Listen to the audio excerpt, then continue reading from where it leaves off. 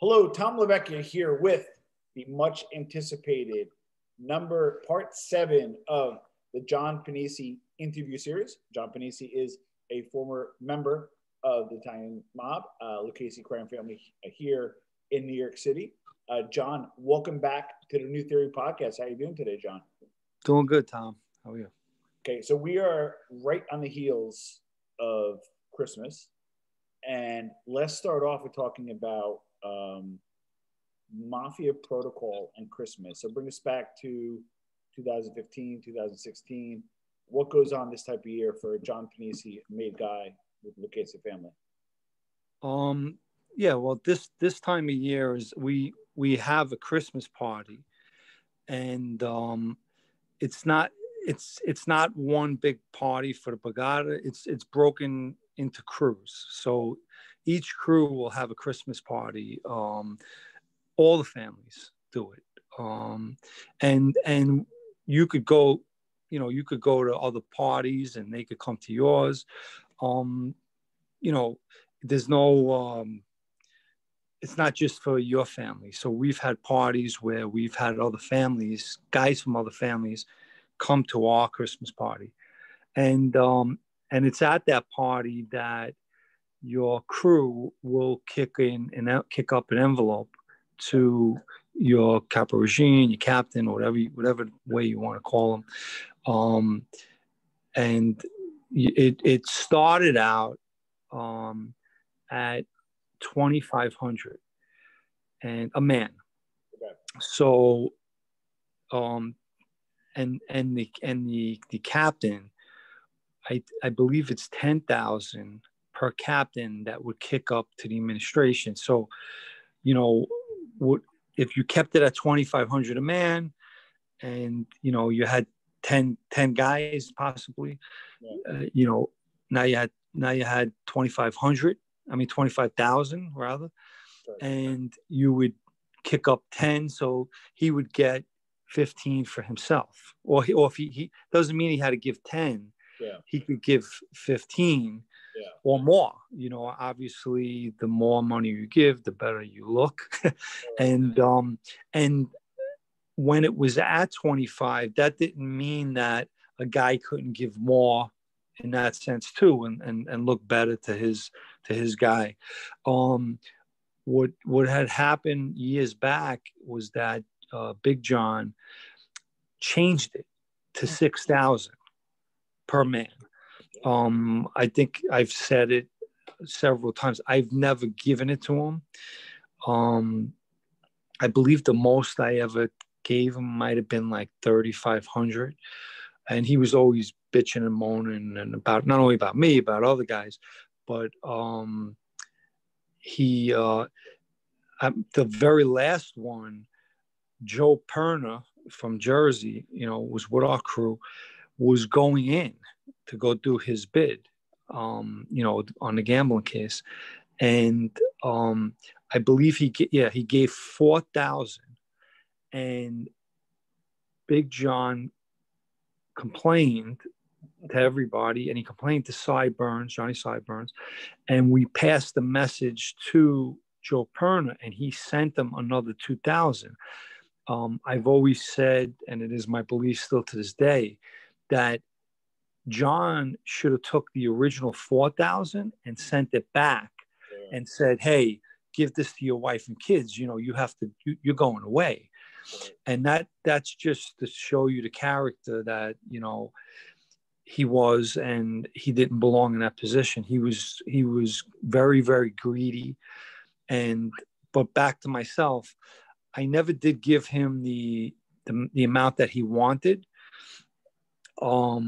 And the reason being is, there were certain guys in the crew that like he knew growing up, and these were, it's mostly Brooklyn guys, and like Scotty Giavassi, he was a friend with us, and he would tell Johnny he didn't have it, and he wouldn't give nothing.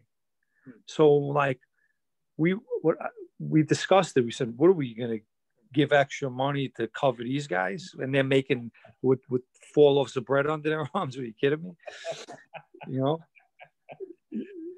That's funny. So I want to make sure I filter this correctly. So let's say he gets his 6K for a guy. He has $60,000, and then he gives the boss probably 30. He looks like a rock star. Yes. And then keeps 30.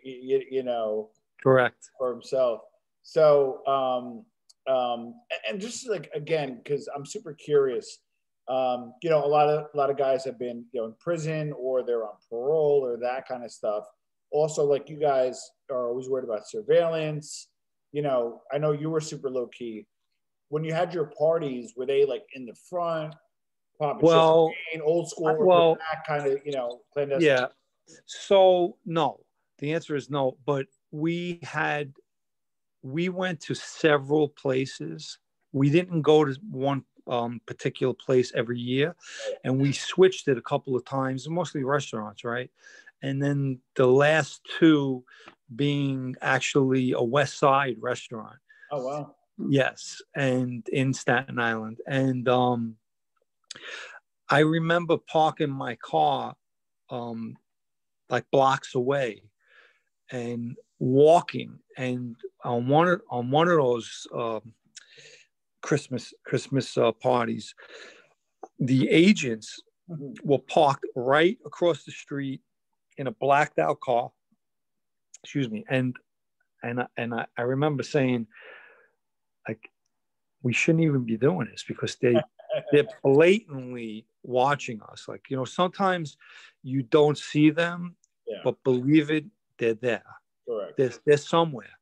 But on this particular Christmas, they were parked, and I would take my jacket.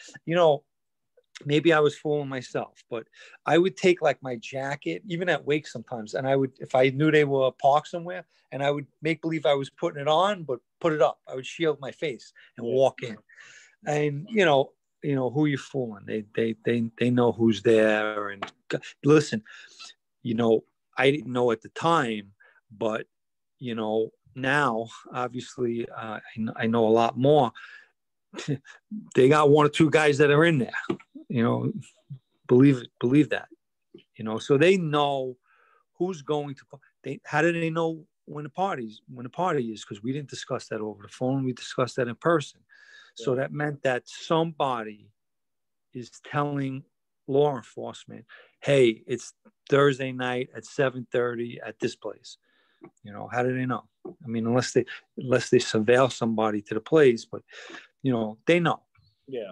So no, it was not. The only thing I can say is that the last two with the West Side restaurant in Staten Island, we did not go inside the restaurant. We went in like a little side party room, which was the right way to do it and not be on display. Although other than that, we were on display. We did have tables in the back of the restaurant, but there was other diners there. And it's like, I think I said it before, it just is uncomfortable when you're eating or whatever is going on and people are staring like in your mouth, like they're all staring because they know, how do you hide that who you are?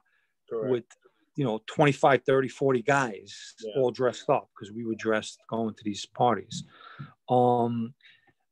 There's some funny stories about these parties. That's why we're here. This is dedicated to La Cosa Nostra Christmas. So salud. Merry Christmas. So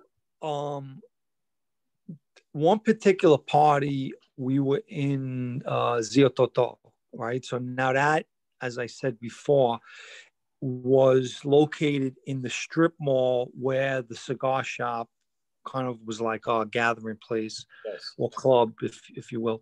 And it was in the same strip mall. So we didn't have far to go. We would go there and we would walk over. And at that time, there was it's funny. It was a punishment to be sent to the Staten Island crew, which was our crew. But no one wanted to come there, but to explain that a little bit more, and who I'm talking about was the Pennisi. So it was Ralphie, the father, right? And his son, Johnny, who's now just took the just pled guilty on the case with the housewives, right?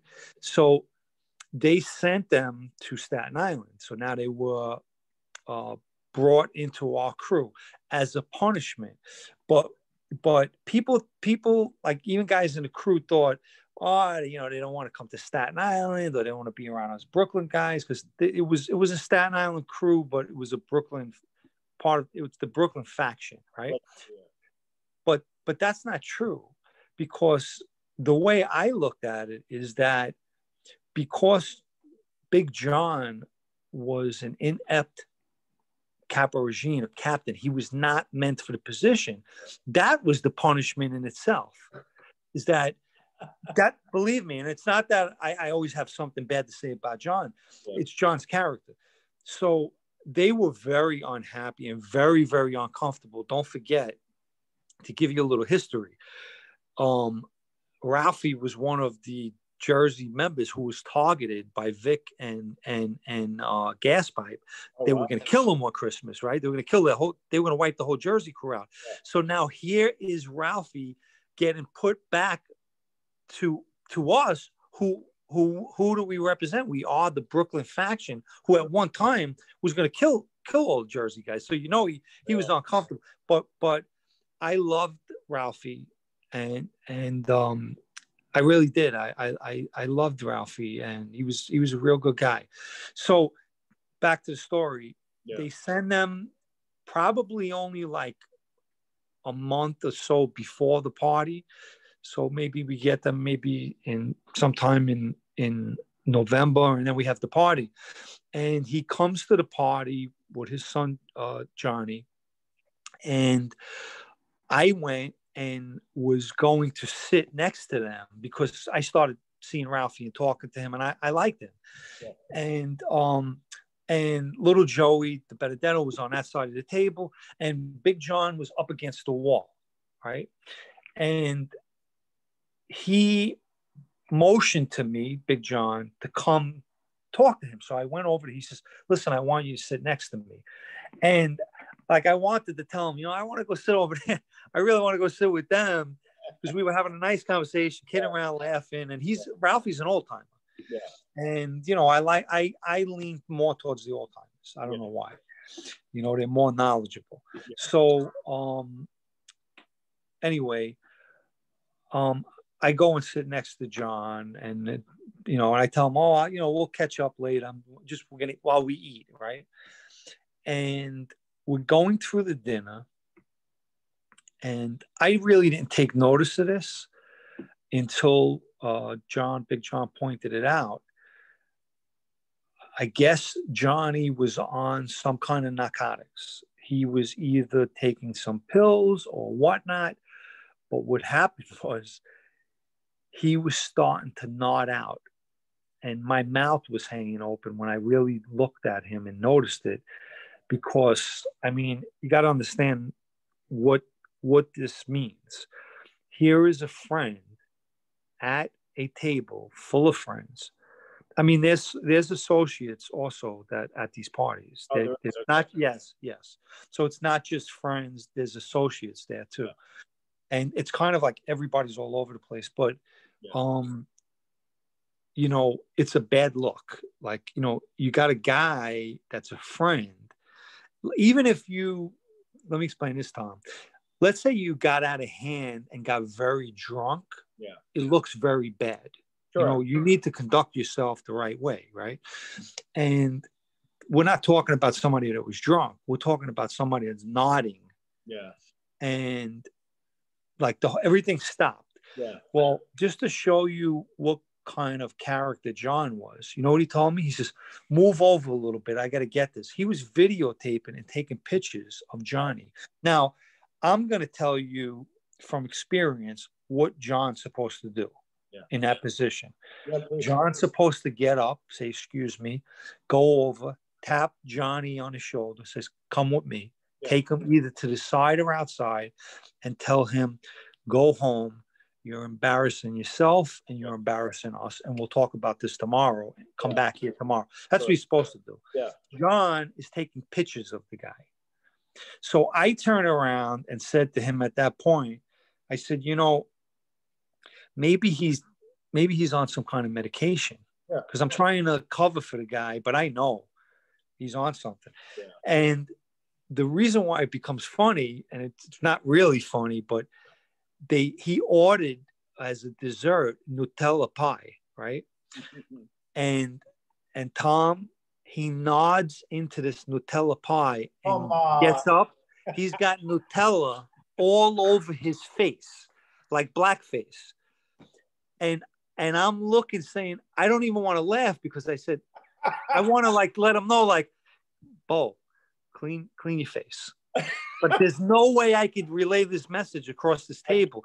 And John's clicking away with the camera, with his phone. Finally, this poor Ralphie looks up. This poor guy, he looked like he wanted to crawl under the table. He grabbed his son. They got him to the side. He cleaned his face off. I seen John walk over. Ralphie handed him 2 envelopes, and they were gone. Oh left. my God. Yeah. It was mortifying. Do you think, I mean, you got to lean towards this in the story. You think there was some recreational use, or do you think maybe he got his like teeth pulled and he was on maybe something prescribed? I discussed it with Joey, the brother. Yeah. Because now after penance is over and they send Ralphie and Johnny back to Jersey, we now get Joey Perna. Oh, okay.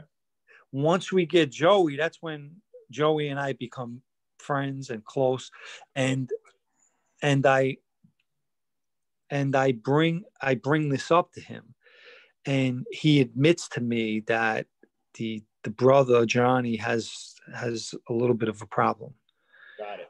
And that he also did this in Giordanopoli's house.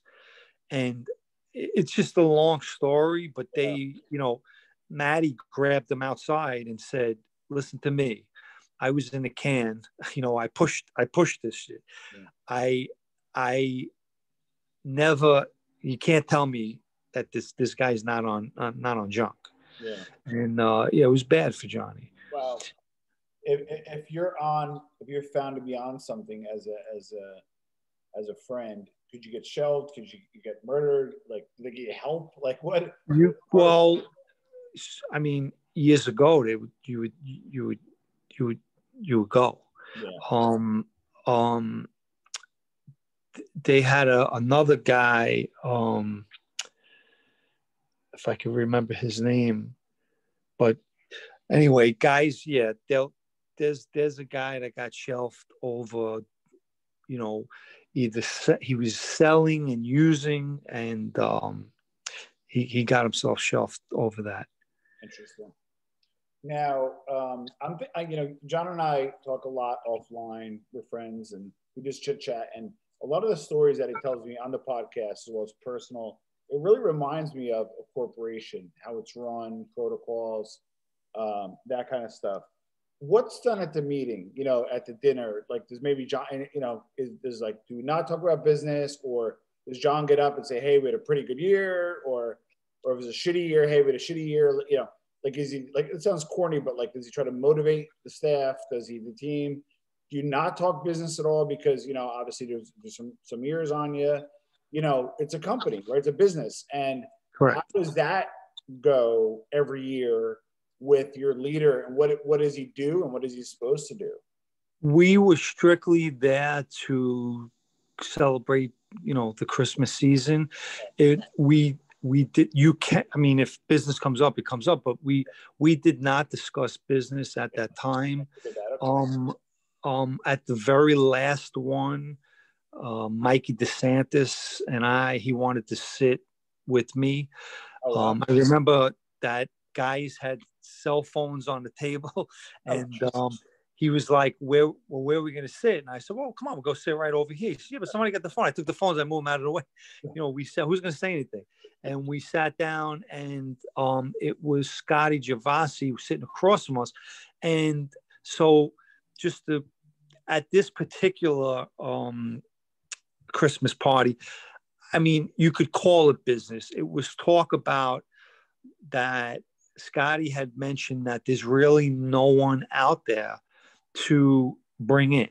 In other words, none of the young guys. He felt that, and I was in agreement with him that, who are we gonna? He was talking about like, where is our future? Yeah. Because who are we bringing in, Yeah. right, to the Bagada, and where is our future and whatnot? And it was at that point that Mikey DeSantis turned around and pointed to me and told Scotty Gervasi. Now this was in earshot of a lot of guys, and told him, pointing to me, you're looking at your future. So that's the kind of regard he had for me back then at that point. Interesting. Which was surprising to me. I never expected him to say that. But aside from that particular talk, I've had none of the parties years past before that, prior. I've never heard any kind of business or any kind of talk or, anything. It was just a social gathering for us to have dinner together and drink and wish each other, happy holidays and whatnot.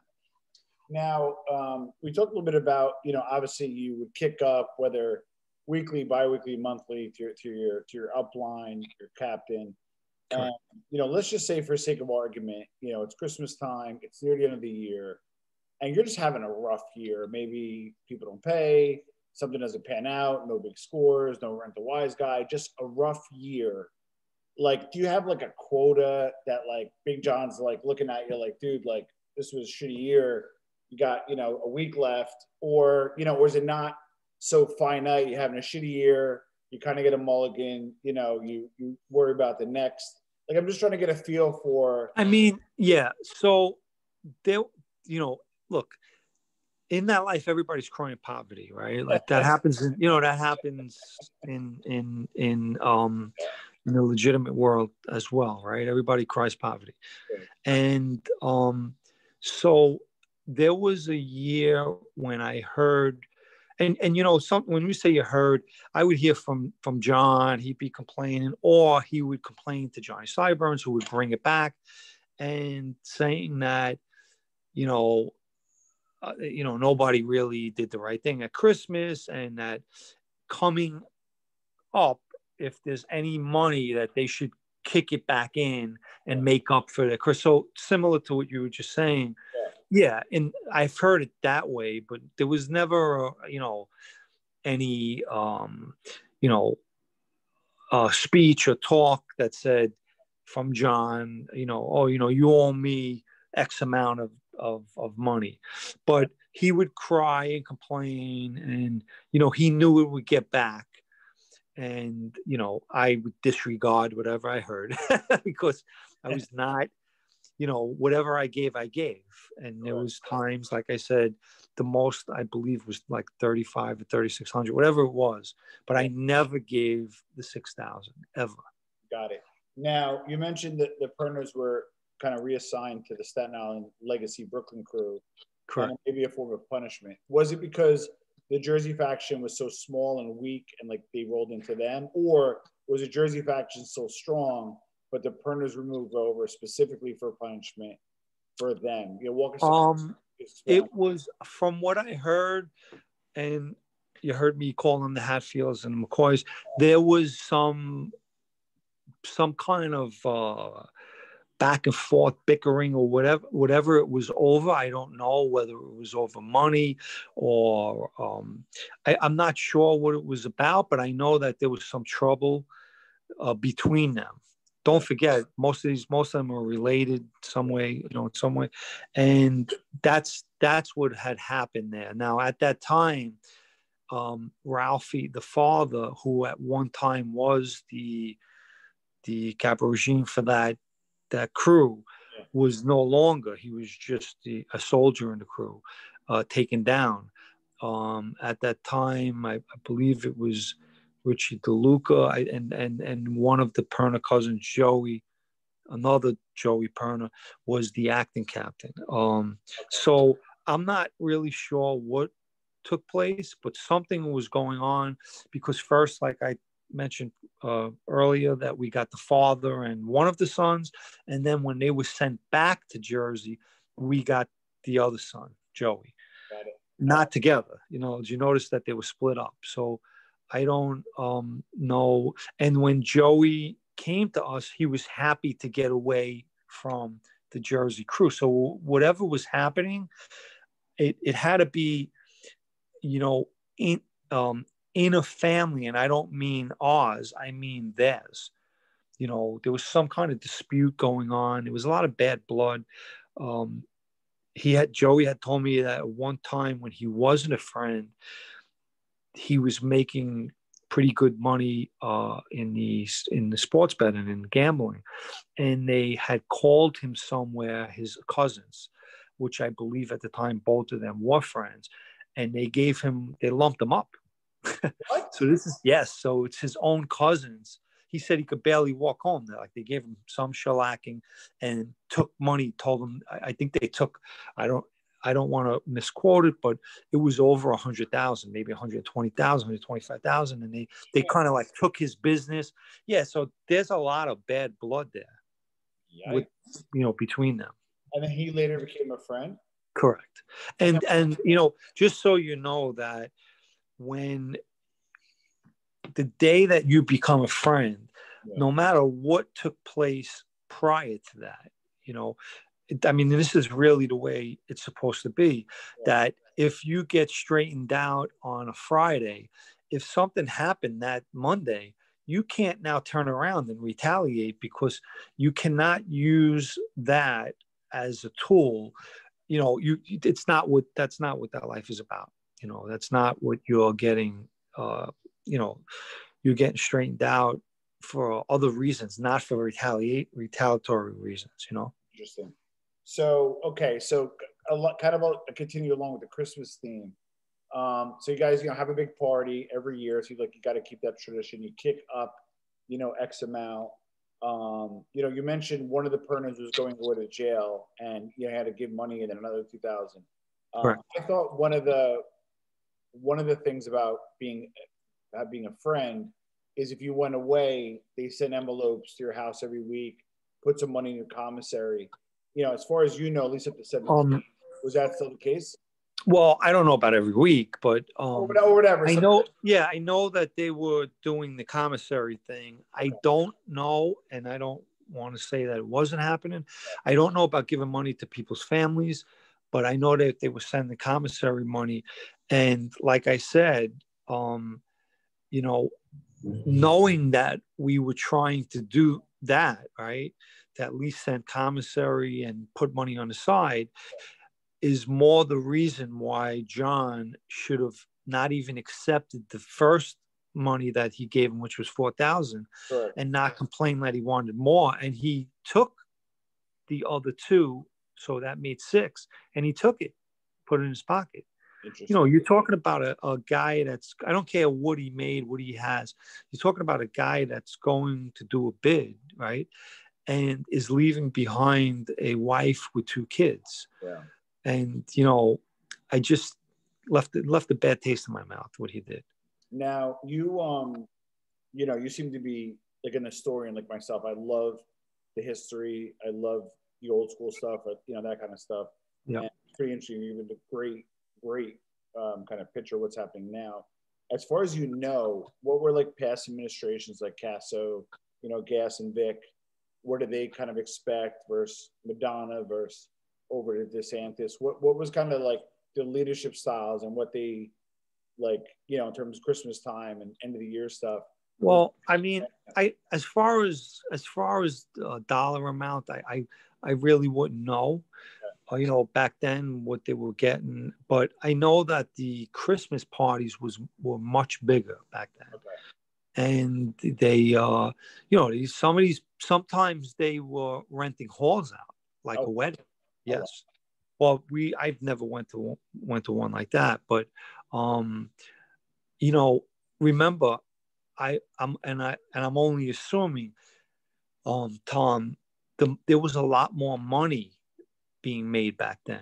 So I would assume that even if it was still a $2,500 per man and $10,000 per skipper, you had, I bet you, that the envelopes were a lot larger because the amount of money that was being made, there was a lot of money being made that back then compared to now.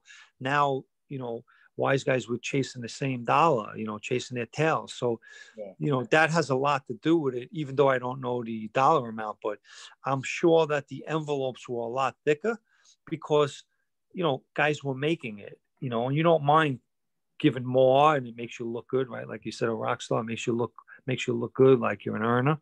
Yeah. And that was probably happening a lot more back then. Got it. Now, as far as because you're obviously sharing that your family, your Borgata, and kind of like mixed it up with others. Was there one family that kind of did it right? Maybe like the Gambinos actually gave their guys money, or one family that kind of really did it right. Did the West Side even have a party? Like, I'm just wondering the dynamic across the different families at Christmas time. I mean, I've heard of other Bogatas having parties. Yeah. I don't remember. I don't remember specifically hearing if the West Side had. I'm sure. Yeah. I'm sure that out of all their crews, somebody had some kind of a party. It was probably low key because they try to do things differently. But there are parties, and I don't know the particulars of what other Bogatas were doing, and were they doing it? Were they not? Who wasn't not having any parties? Maybe that was happening. Yeah. Maybe there was a Bogata that they said, "We're not having no parties," which would probably be a smart move. Now we're gonna wrap it up soon because this was meant to be a quick Christmas one. Make sure everybody's wet, beak stayed wet, because you're giving some great stories. But John, you got to share the story, guys. He has so many stories that we didn't even scratch the surface. This is not a Christmas one, but you were meeting a friend at Gargiulo's in Brooklyn. And at the West Side. You got to tell me. You got to share that story. Like you told me, it's not so, fun, but it kind of right, is. So it wasn't. First of all, it wasn't. I was there, but it wasn't me that had the meeting. Okay. I just happened to be there, and I joined them. Obviously, I was going to be with our guys. Yeah. And it was Big John's brother Spanky. Yeah.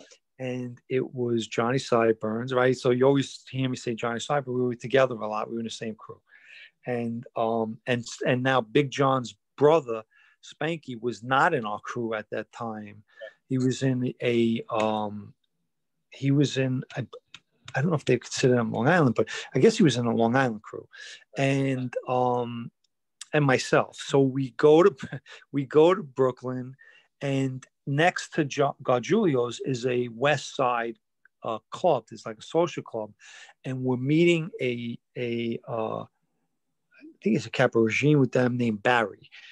And so we go into the club first, and I think there was a birthday party going on. So they had this birthday cake, and we stood for cake, and we had a little espresso, and introduced me to a couple of guys.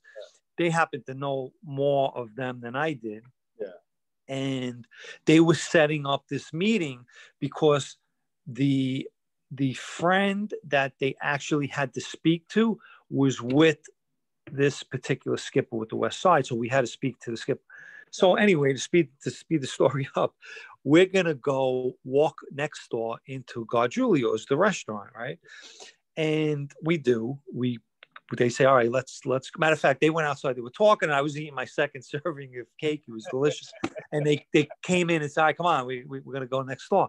Yeah. And we go next door, and now we start going into the rooms, right? Yeah.